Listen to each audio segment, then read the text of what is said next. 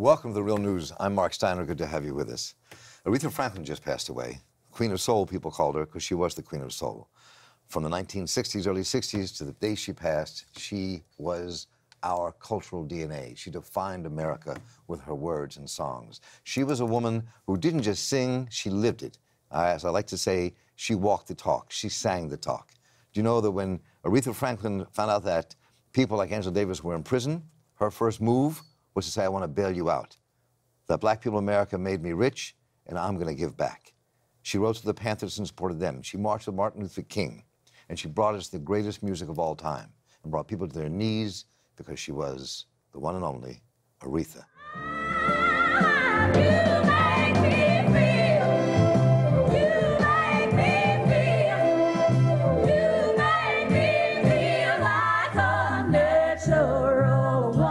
So what we're doing here at Real News, we have a little conversation about her today with two of my favorite people at Real News. And then next week, we're going to bring you a much longer piece about Aretha Franklin. Talk to people all across America about who she was and what she meant, and bring you that a week from today. So, but right now, here with me in the studio is executive producer Kalila Harris. Good to have you here, Kalila. Thank you, Mark. Good to be with you as always. And Erica Blount is with us. Erica Blount is a producer here. She produces Rattling Bars with Eddie Conway. Yep. And wrote the book, Love, Peace, and Soul, which was the story of Soul Train, the great TV show that she appeared on my radio show for 2 hours talking about a little bit ago. And Erica, good to have you here as well. Always a pleasure to be with you. Let's just talk for a minute. We're going to bring a much longer piece, all of us, to bring this piece to our viewers. But who was Aretha to you? Especially the two of you. I'm really curious because I'm older. So, you know, you start with one of my age, and she was like 4 years older than me. So when she started singing, she was 18, I was 14, whatever that was. So that's one thing to come up with Aretha over all these years and all the changes she made. You two women are a little younger, a lot younger actually. Just a little. Thank you for that. Thank you for that. I appreciate it. I'll take it. She's like a baby's as old, y'all. Come on. Fair enough. But so talk a bit about what Aretha meant to you, what you think she meant to America. Kalila? You know, I think Aretha was definitely the epitome of, and really our first instantiation of Black girl magic. She was unapologetically Black. She was unapologetically woman, and she commanded that people see her as she was, for everything that she brought to the table, and that she not be required to shrink in order to be her full self. In addition to her being genius when it comes to musical production, her voice being flawless and having an immaculate level of control over it, she really just stood out as someone who was formidable and was a true example of how you move in the world in a way that people respect who you are, and that you don't change yourself to fit into a world that really doesn't want to accept you. So that's what she meant to me. Detroit, born in Memphis, raised in Detroit. Yeah, to piggyback off of that, yeah, I mean, for me, my mother, I grew up with hearing her songs all throughout, my childhood, and my mother sort of, we had pictures of her, and Sam Cooke, and to me, like, she was almost like a second mother to me because she reminded me of my mother. She, everything about her was something that was familiar.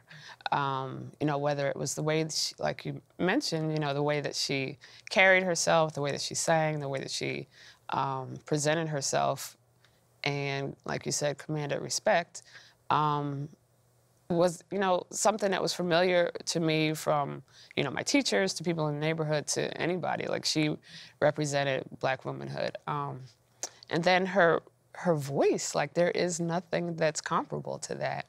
And her gospel beginnings were, she didn't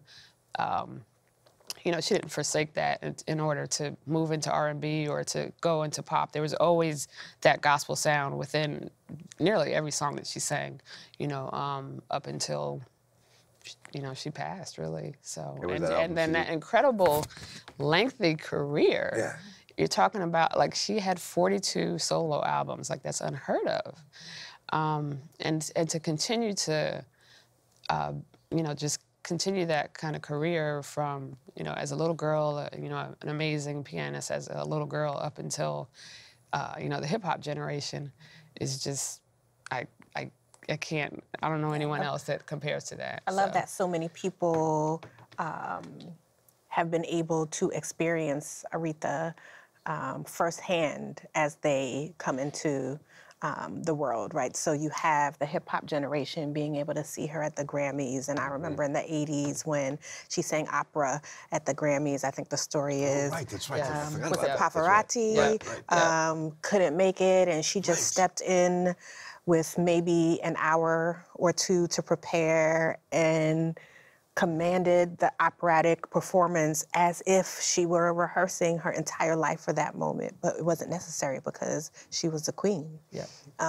And you have so many of us having firsthand experiences, regardless of age, across several generations, being able to experience her and her gifts and talents in ways that are still so palpable that there is no generational divide between people speaking about her loss. If you look at social media, you have even the Gen Zs, right, who are like, yeah, you know, she was amazing. And I'm like, what do you know about Aretha? Right. You know, you're a baby. But, you know, you could say that to me. What do you know about Aretha?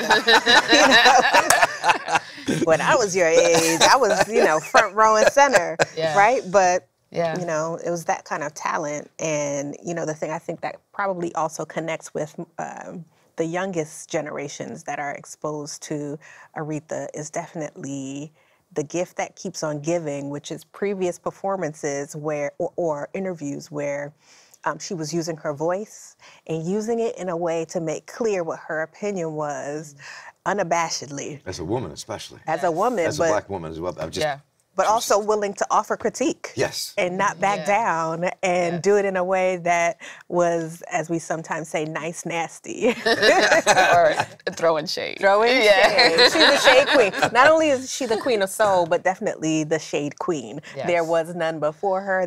There may be none after her, but she is the gift that keeps on giving. And it was so grateful. I mean, she was the original. She's the one who brought her style of music to the broader world. I mean, because when you think about Aretha, she came on the scene as the battle against segregation was at its full height.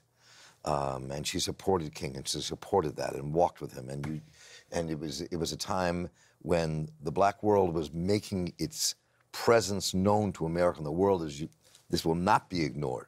Right. And she was the voice of that in many ways. That's why I always say, she's our DNA. She's our cultural DNA. She's our singing DNA. Right. You know, it's who she is. Yeah. And against, you know, like the forces that be, you know, so a lot of times the record labels didn't want their artists to, you know, speak out, and she made her own path. And she also didn't fit the mold for what they wanted in appearance for, you know, a soul diva, R&B diva. And, you know, she loved her full self. And I loved it too. And it is a wonder to see so many people who came up with her paying homage to her, right? With Patti LaBelle, and Mavis Staples, and all of these folk, just no questions asked. She was the queen, regardless of what I felt about her, any difference I had with her. There is no question, and all should pay that respect. I'd like to get on my knees next week and beg Mavis to come on the show here with us and talk That a would bit be about amazing. that. Even Etta James. Because you talked to a lot of people who knew her and worked with her for your book, right? Right, yeah.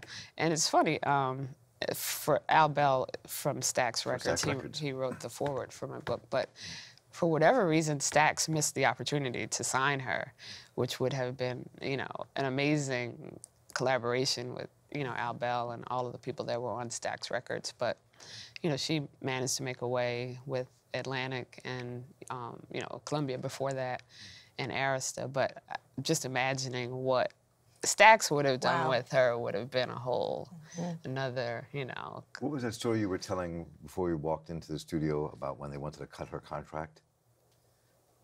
Was a record company that was going to cut her contract because she wasn't selling? So Jerry Wexler. Jerry Wexler, that was it, my kids know Aretha primarily from the Sparkle soundtrack because I listen to it consistently. Right. And I've watched the movie, you know, too many times that I know the words. But anyway, so I was telling them about how at one point Aretha had 2 albums that had not charted. And this was 74, and I think it's 72. Were the last 2 albums. So Jerry Wexler had considered dropping her from Atlantic. And Ahmet Ertegun had suggested that she work with Curtis Mayfield. And they, you know, put together the Sparkle soundtrack, which did phenomenally well. Right. And so that's what kept her on the label. Wow. But could you imagine if they had dropped Aretha, like how? Oh, it was not in the stars. That was not going to happen. No. Right. So before we conclude, you know, I was thinking about, we were saying this before we went on the air together, that I always consider one of her final performances when she performed when Carole King got the Gershwin Prize from Barack Obama.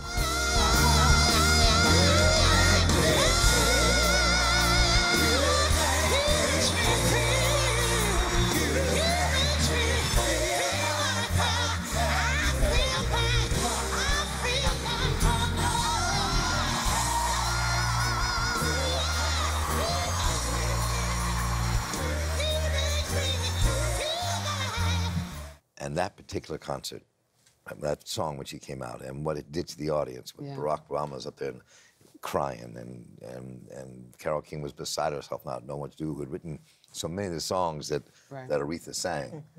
And then when she got up on the stage and she threw that coat off. Prime Aretha. Like, you are not worthy. Coat off. I mean, you know, she had so many of those moments, but when they happen, you kind of melt further into her because it's like, yes, we are so honored. And Carole King, when you watch that performance, you would have thought it was an honor for Aretha because Carole loves her so, and you know, it's when genius recognizes genius. Who are you to question whether or not she can drop her coat and go to sing, right? That's right. So it was a beautiful thing, but a long line of moments where you just see her, you know, some people call themselves a diva, but she was due that title. And she wasn't. Thank you. In the way she behaved and acted towards other human beings. Right, right. Closing thought from you, Ms. Brown? Wow, no, Khalil said it all. That's it. Yeah, I mean, she earned the right to be a diva in every way. In the truest sense, not in the prima donna sense. Exactly, exactly. Not in the way that Aretha Franklin, the one who spoke to all of us throughout the planet as a woman who understood a deep political and human consciousness, as a woman, as a black woman, as somebody who just believed in life. This is just a taste of what Real News is going to give you. Next week, we're going to do our best to bring you a string of incredible people talking about Aretha Franklin.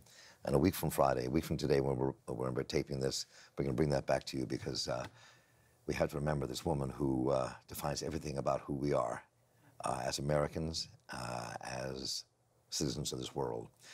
Aretha Franklin, rest easy. We miss you. You'll always be with us. And Khalil Harris and Erica Blount, thank you so much for jumping in here today. It's great to have you two here. Thank you. And I'm Mark Steiner for the Real News Network. Have a great weekend, and we'll be talking together soon. Aretha's coming back to us. Take care.